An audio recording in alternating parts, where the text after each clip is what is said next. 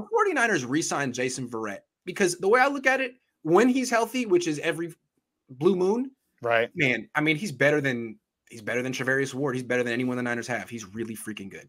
Yeah, he's got Pro Bowl feet. Yeah, I mean, he's got awesome feet, and he's from Fairfield, right? And he ball skills, feet. Everything. He's got what you're looking for. Yeah. He just doesn't have durability. But you know what? Because he doesn't have durability, everybody in the league knows it. I don't think there's going to be a big market for him. So absolutely, I want him because he's, when the secret to, quality coverage is quality coverage. I mean, there is no secret. You have to have guys, and he's, if he's healthy, he can cover. And that's really where all I want to break down on him. I mean, I hope that he's healthy. I'm not going to build my team, Grant, so that I'm depending on him like they did last year.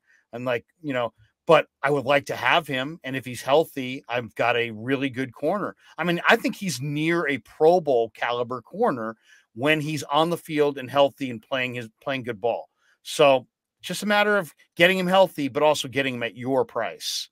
And if they can get him at their price, absolutely bring him back. Absolutely. Yeah, I mean, it almost makes more sense than signing him last year, dude. Last year, they gave him a contract that was incentive-based, but still, they were like, you're a starter. And they didn't really have a backup plan if he went down. They had to go get Josh Norman off the street. This year, it's like they don't need him. They got Charvarius Ward. Corner isn't even a particularly big need for the Ford. They need a nickel, but why not give him like the vet minimum, $800,000 to come do training camp with them? If he plays well, you make the team. If not, goodbye. I mean, I think absolutely, because you might just end up with your starters being Jason Verrett and Charvarius Ward. Now you actually have something.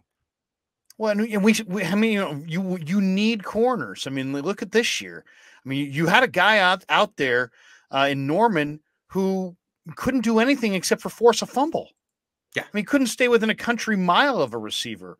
The idea of a corner mirroring a receiver up and down the field, that's like a foreign concept to Norman. So it's like you need. And what would Verrett be on this team? He'd be like your fourth corner.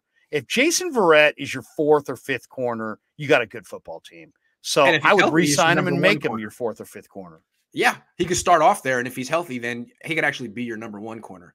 He's so good. He's outstanding.